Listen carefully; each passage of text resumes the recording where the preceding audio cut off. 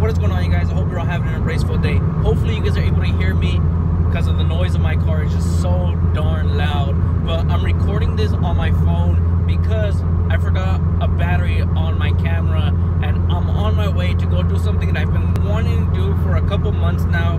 I think it's been like about 2 months that I've been on the hunt. So you guys will probably already know what's going on because of the title of this video. I'm on my way to go pick up a German Shepherd dog, and it might come as a surprise for some of you, but for those of you that have been OGs, I might have shown my old dogs like here and there sometimes. I wish I would have showed them a lot more, but I'll talk to you guys about that story a little bit more once we get back home and we get the dog.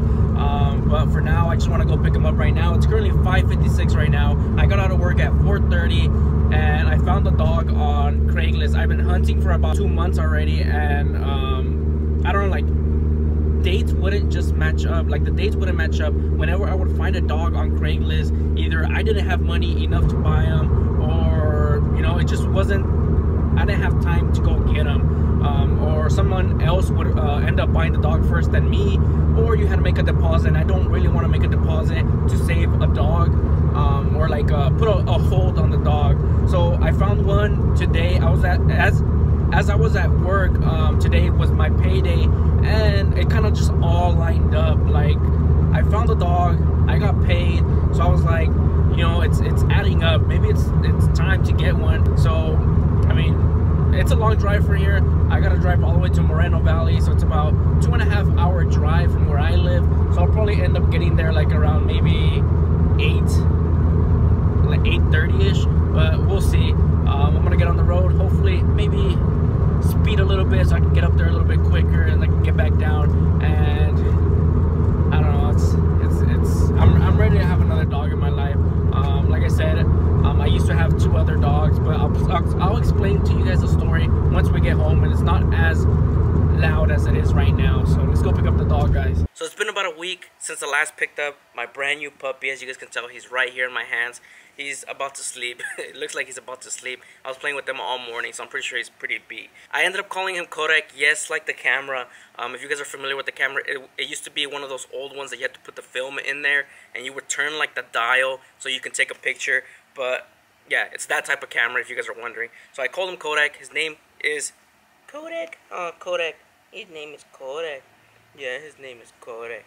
And the reason I call him Kodak is, if you guys are familiar with the meaning of Kodak, it means taking a picture of something or someone, basically a picture of them or of it, whatever it is, that will never be forgotten. And he is going to be certainly someone that I'm never going to forget. I ended up picking him up, it's about a week later. I picked him up last Friday, and it was it's been a pretty hectic 2 past weekends. That's why I really haven't been able to get a video out for you guys. The weekend before I picked him up, we made a church for my grandma, since it was another year of her passing. I think it's been her 3rd year that she passed away. We do a church for her on Sunday. So on Saturday we had family come over. Then on Sunday we had family come over as well in the morning, ate some food and whatnot. And the following weekend, which is the weekend that I picked him up on Friday, I got back. Okay, so this is the whole entire trip. I want to explain to you guys the trip, what happened and everything like that. So I picked him up on Friday, right? I found him on Friday on Craigslist. I decided, oh, you know what? This is the one. I have the money. It's time to go pick him up. It's the right time, and everything just lined up. So I went to go pick him up on Friday. I left here. It was like around 5:30. I think it was like 5:30ish when I left, 5:40ish, or around there.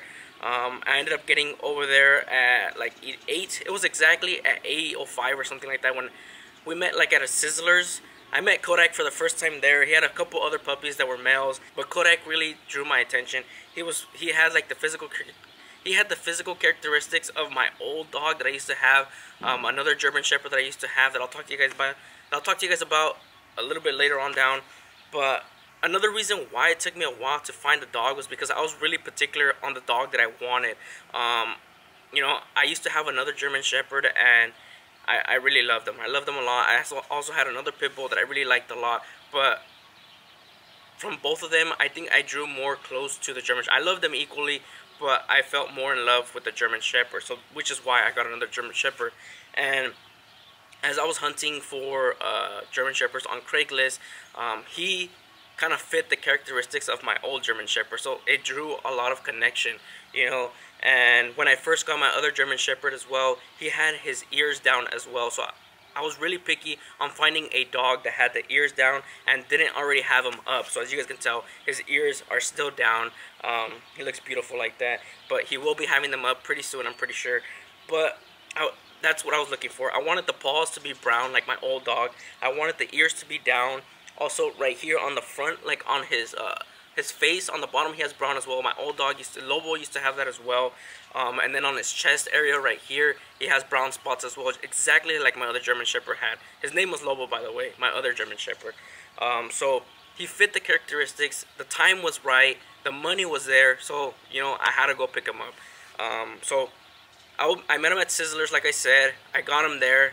After there, I paid for him. I bought him for $350 with the shots and dewormed. So I picked him up. Then we started leaving. That's it. I put him on. The first time I put him on inside the car, he just laid there. He didn't even care about the noise or the sound or anything like that with the exhaust. Didn't really bother him. He just went straight to sleep. So knowing that, I started driving, and I knew I'm gonna have to pull over pretty soon because he's pretty small. He's gonna have to pee. He has a small bladder. So right before, when I was looking for like a pit stop and whatnot, he ends up peeing on my floor mat. Like he pees on my, you peed on my floor mat, huh?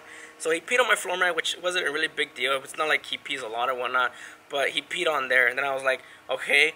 When I picked him up, it was like maybe 30 minutes after when he peed. I think it was like 30 minutes after when he peed. And I was like, okay, I'm gonna stop every hour and I'm gonna let him pee, you know. So I stopped like another 2 times. Like it was like 40 minutes. I didn't even wait an hour because I saw him like stand up, because he was always laying down the whole entire time. So I saw him standing up and I was like, maybe he needs to pee. So I would just pull over wherever. But I also got pulled over from the CHP up there in Moreno Valley. I thought he was pulling me over for speeding because I think I was going like 75. I'm not sure, but he pulled me over because I didn't have the orange sticker on my tags for my license plate. But he didn't give me a fix-it ticket or anything like that. He just told me to get it done because he actually got scared when he saw the dog, when he saw Kodak sitting down, laying down, because he pulled me over. He was coming to my passenger side, so I rolled down the windows, I turned on the lights, and he had his flashlight on him, and I guess he noticed that I didn't have a seat, which he seemed like it was pretty weird that I didn't have a seat. So when he turned on his flashlight to look at the floor, he saw Kodak, and he was like, oh man, like he got scared. And it was funny. I told him like my story. I drove 2.5 hours to go pick him up, and that's all I was doing because he asked me what I was doing over here. But he didn't give me a fix-it ticket at all. But now driving, keep on driving down, pulling over, letting him pee and whatnot, letting him poop. I got home like around 12 o'clock in the morning. So I got here in the morning. I had to get the cage that was back here that we used to have from our old dogs, where we used to have them. And I put that in the garage. I put the cage in the garage. I made him like a little fort and whatnot so he can have more space than what the cage is. Kept him there in the night. And man, was he barking, crying, and well, it wasn't barking, he was mostly crying. My room is the closest to the garage, so I left the door open so you could hear him if he was crying. He would cry like at least 30 minutes, but I think he just really wanted the company, because every time I would get out of bed to go with him, like he would immediately like be quiet and lay down, like he would go back to sleep. So I kept on doing that back and forth for a couple hours. I was like, that's it, I can't do it. I had my old seat, the seat that I took out of my car, I had it in the garage. So I was like, I put the seat there, I sat down in the seat, and I stayed there till the morning. I think it was like 6 o'clock in the morning, and he didn't make any noise after that because I was with him. Now coming Saturday, it was my sister's birthday, so we had like a family get together here. Also, it was her birthday and she graduated as an RN, so we had like a big party here on Saturday. So I didn't really have time to film either on Saturday. So that Saturday was hectic because we had family here, had the dog. I didn't have much sleep, and then after Saturday night, he continued to cry. Well, Saturday night, we moved him to the back over here on the dirt. We built him like a little fence and whatnot. I bought him stuff.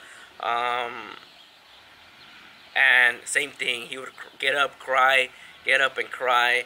And like I kept on going back and forth, back and forth. This time I didn't really stay with them because I didn't want him to get accustomed to me like being there all the time, you know. So I let him cry for a little bit, but yeah, we kept him there, and then come Sunday morning, we had family come in the morning, so we had menudo in the morning. Since my sister's birthday party was on Saturday, they came over Sunday morning to have breakfast, and I didn't really have time to film either. So it's been a pretty hectic last 2 weekends, and I haven't really had much time to film, but I'm filming now. I'm back to the schedule of filming at least a video a week. Hopefully start doing at least 2 a week, but for sure once a week. What else? Now I want to talk about my other 2 dogs that I used to have, and why they passed away, and why it took me so long. Well, it didn't take me that long. It didn't take me a year to get another dog, but I don't know, like I really like the company of a dog.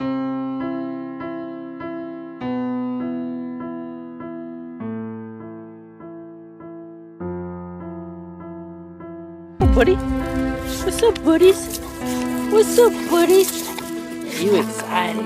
You excited too, huh? Yeah. Basically, I had a pit bull that was mixed. We don't know what it was mixed with. My dad got it when he was at a shop or something like that, and then we brought him home. He was small, and we also got Lobo around the same time. We got the pit bull first. Lobo was a German Shepherd. Pirate was the pit bull. We called him Pirate because he had a patch. Well, not a patch, but he had like a birthmark on his eye, so we called him Pirate. Lobo, he was German Shepherd. He looked like a Lobo because, I mean, he looked like a wolf, but we had him for about 10 years before they passed away. And the Pirate, he passed away on December 26th on my birthday, due to having a tumor underneath his neck. It had happened like maybe 6 months before he passed away. He didn't pass away, we had to put him down because when we took him to, well, 6 months before, we noticed that he started bleeding from his mouth. Like, he was just bleeding from his mouth, and then a couple months after, he started having like a big old ball right here. So we had concerns. We took him to the veterinarian, and they said that he had a tumor underneath his neck, and they couldn't do much for him. They couldn't remove it or anything like that because it was right underneath like his neck area. He wasn't eating anymore. He wasn't drinking water, as much water anymore. And, you know, we didn't want him to suffer. I know there's some people that might say, oh, how could you do that? How could you put down a dog? But I think that was the best thing for us to do because, I mean, there wasn't much that we could do for him. So on December 26th, we took him to a veterinarian place where they were going to put him down. And honestly, like, I don't know. Like, it's the hardest thing you could ever do. I remember taking him, and while we wait, I was playing with them outside for a little bit. And then when it came his time, we were there inside the room with them. We watched it all happen. They say that it keeps the dogs a lot calmer if you're in the room with them. So we decided to go in there. So the veterinarian got the shot. And he gave it to him when she first put the shot in. No, it was a guy, the doctor, the veterinarian doctor, whatever. He first put it in through his paw, so he puts it through his paw, and all he does is his last, like, scream. Like, he says one last scream, and then after that he just starts falling onto his knees and just putting his head down. You can see his heartbeat just like slowly stop beating. His eyes were like slowly closing. Like, I wish none of you guys will ever go through that. Like, it's horrible. Hopefully none of you guys will ever go through that. And if you have, you understand. You will understand. But I think that was the best thing that was, like, we could have done for him. There was nothing else. We couldn't take it out. He was just suffering. So that was the only thing I think we could have done. Now, that was in 2016.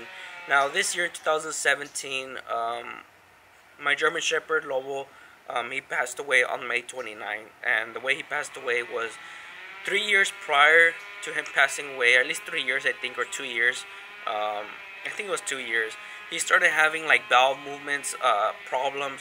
He started, like, just pooping out of nowhere. He started peeing on himself. just laying there and just peeing, pooping wherever. Like I said, he just couldn't control his bowel movements anymore, and I think that really like messed him up. I know there's German Shepherds that have problems with like different things. Some of them have like eye problems, some of them have hip problems. There's other things that can go on, bowel movement problems.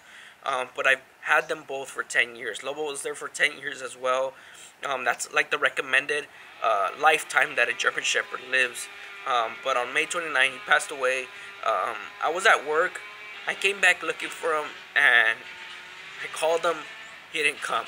Usually when I call him, he comes. This time he didn't come. So I continued calling his name, looking around, and I just couldn't find him. I ended up finding him on our lemon tree back there, just not breathing anymore. His eyes were like, they were open, but he wasn't breathing. So that's how we found out that he passed away. I guess, I don't know, he just couldn't anymore. So that's how Lobo passed away. I just got home and he was just there, not breathing anymore. When we buried Pirate, we buried him on our backyard. When we took him to the veterinarian, they gave us a box. We put him in the box and we buried him right there. When when Lobo passed away, same thing. Well, we didn't have a box, so we wrapped him in like we showered him first, and then we wrapped him in like plastic, and then we put him exactly like on top of Pirate where we buried him. So it was pretty rough. I don't know. Like, it sucks. Like, it's not something you ever want to go through. Like losing your dogs. Like they're your like best friends, your companions, and I don't wish that upon anybody. It sucks. It really sucks. So after living my life after my both dogs passing away, it just wasn't the same as having someone outside with you working. Like, I wish I would have made a lot more memories with them, video-wise, showing them on camera and whatnot. I showed them here and there, but I didn't show them as much as if I would have wanted. And I feel like I didn't give them that much of attention as I should have. I did give them the attention, but I don't think I gave them enough. That's how I feel. So me feeling the need to want another dog, another companion, like I said, I started looking on Craigslist. I found Kodak. He was born on September 15th of 2017. Picked him up on November 3rd of 2017. And here we are today. Kodak sleeping. Me laying on the floor with them. But, yeah. So cute. He's so cute. He already learned. He wouldn't eat when I got him. He wouldn't. I bought like a bag of solid food. He wasn't eating the solid food. But then I bought canned food. He started eating the canned food. Well, let me show you guys the canned food. This is the canned food that I'm feeding him. Right here, this one, and he likes it. He doesn't complain about it. He don't complain about it. He eats it, so I'm pretty sure he doesn't complain about it. But now I'm starting to throw in a little bit of regular food with the canned food, and he's eating it, so hopefully we'll be able to switch over to just the dry hard food. I remember I used to feed my other dogs just pedigree stuff, and it was the same food all the time, over and over and over. Of course, when we had like carne asada or pollo asada at the house, we would give him some pieces of that, eat some meat, of course. And I don't know, I feel like I'm taking a different direction with Kodak here. This is a different brand that I'm trying, and this brand has like different type of flavors, different stuff and things like that. So it's a lot more expensive, this one, than the pedigree stuff. The pedigree, I think, is like $30 a bag. This was like $50 a bag, and the bag is a lot smaller. So he's definitely going to be getting a lot better food. Hopefully it's a lot better food. Hopefully he likes it. Hopefully he's a lot healthier, and he lives a long life. What else? He's learned already to sit. Like, I bought him some training treats. I feel like I want to train him a lot more. Pirate, the pit bull that I had, he was deaf. Like, he couldn't hear, so it was a lot harder to train him than Lobo. Lobo, I didn't spend that much time training him, but I was able to teach him how to sit. That was the only thing that I taught him how to, and how to like lay down on the floor. but I still had to do like hand movements and stuff like that. Instead of just like saying it and him doing it, I had to like do hand motions. But with Kodak here, I've been like giving him a lot more time, and he's learned how to sit, and hopefully just train him a lot better and learn a lot more tricks and stuff like that. He already knows how to sit. He sits here and there, but it is going to take a lot more training for him to actually get it down perfectly and all the time. He still needs to learn how to poop and pee in the back. Whenever I take him, he does end up pooping in the back, but when he pees like all over the place. He pees on the concrete, on the dirt, on the grass. We want to focus on him peeing just on the back. My other dogs used to pee everywhere as well, except for on the concrete. They would just pee like on the trees and whatnot. My dad doesn't like him peeing on the trees, but if I'm able to like train him real good so he pees and poops everything on the back, we'll be able to have him like all over the property. And what I mean by that is my other dogs, they used to be all over the property, but after Lobo, the German Shepherd, got sick, he couldn't control his bowel movements, we ended up building this fence right here. Now this fence we built because we used to have it all open. All this was open, but we built it because he was pooping and peeing right here on the porch, and it started to smell. The smell would go inside, so we built this fence for him. But my dad wants to do the same thing to Kodak and just keep him on the backyard from this fence all the way back. I mean, it's still a lot of property. It's a lot of property that he can hang out and have fun. But there's not that much grass, only around the trees a little bit. And there's a lot more grass in the front. But my dad promised me if I'm able to train him for him to pee on no trees, nothing like that. He pees in the back, he poops in the back, we'll be able to have these gates open for him to come out and him to be free roaming all over the house. So that's the goal. Hopefully I get him trained really good, really well. And if he poos and pees in the back, he'll be able to be all over the place. So hopefully I'm able to train him a lot better. So I'm trying to spend a lot more time with him here and there. But when he is sleeping like this, because he does take a lot of nap breaks, I will be working on like stuff for the car, because I know I need to get back into it. But he has been taking a lot of my time, and I really enjoy my time that I'm having with him. So hopefully you guys don't mind if you guys see dog videos. Not dog videos, but I mean him coming out on a lot of my car videos. Hopefully you guys enjoy that, and I'll keep you guys up to date with him, vaccines and stuff like that. But for now, that's where I'm going to end today's video, guys. Let me end it with Kodak right here. So that's where I'm going to end today's video, guys. I hope you guys enjoyed today's video. I know it was a little bit different, but he is going to be a big part of my life, and hopefully he'll be a part of your guys's. He's going to be coming out a lot on the channel, so I hope you guys enjoy that. But other than that, guys, thank you guys for your guys' support. It truly means a lot. Your guys' comments, whether they're good, bad, they all help, of course. And, you know, I wouldn't be here having fun if it wasn't for you guys. So truly thank you to you guys. We're coming close to 5,000 subscribers. I'm still gonna be giving away the free lip for the FRS V1 Rocket Bunny kit. I'm gonna be giving that away at 5,000 subscribers. So subscribe if you want to subscribe. Tell your friends. Yeah. But other than that, guys, thank you guys so much, and I'll see you guys in the next video. Peace out and embrace yourself.